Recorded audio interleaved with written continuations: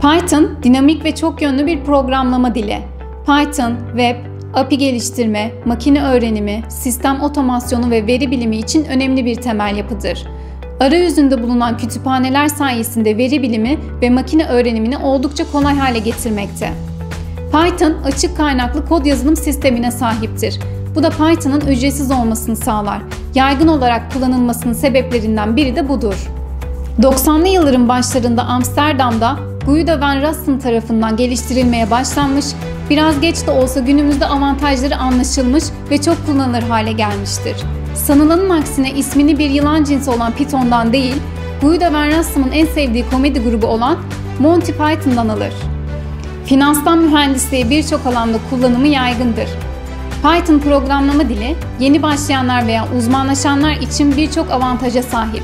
Bu avantajlar sayesinde Yahoo, Google, YouTube, NASA, CERN, BitTorrent gibi şirket ve kuruluşlar tarafından kullanılmaya başlanmış ve günümüzde birinci sıraya yükselmiştir.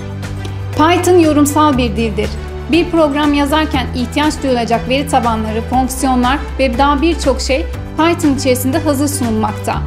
Windows, Linux, Unix, macOS, Symbian gibi birçok işletim sistemi üzerinde çalışabilen Python, basit söz dizilimi sayesinde daha az kod ile daha çok iş yapmayı sağlar.